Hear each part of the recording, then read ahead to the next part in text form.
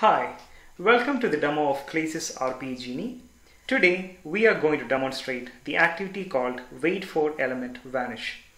This activity is used to wait for a specified UI element to disappear from the screen. To demo this, we are going to open a generic website.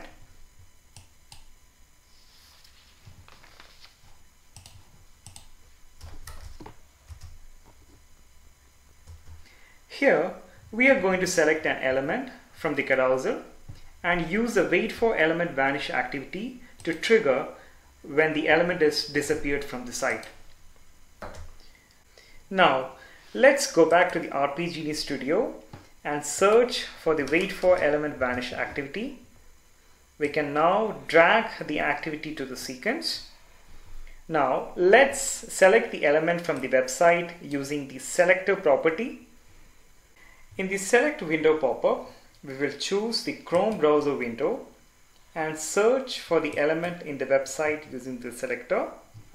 Once the element is highlighted, we can perform a click to capture the element. On the right side of the selector, you can see the properties section. We can change these properties if you like. I'm gonna keep this as default for now and click on OK. We can see that the element is added to the wait for element vanish activity. Now we can add a message box to the sequence by dragging the message box activity. Let's add a message in the message box. Finally, let's run the automation now by clicking on the play button. We can disappear the element by sliding to the right of the carousel. And as you can see, the message box have appeared on the screen since the element is vanished. Let's go back to the RPA Genie Studio and look at the properties of this activity, mainly for the timeout property.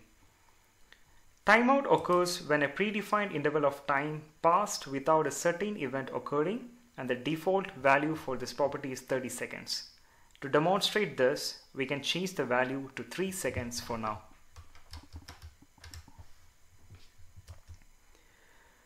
When the timeout occurs, the sequence is navigated to the error section.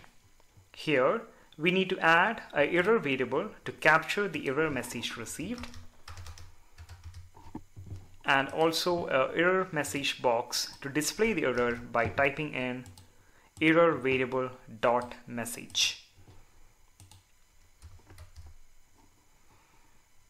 Let's run the automation again now.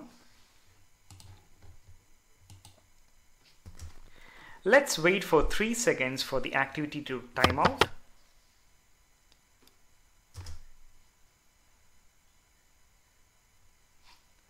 We can now see that the error message is displayed as element not vanish. Thanks for watching. Bye.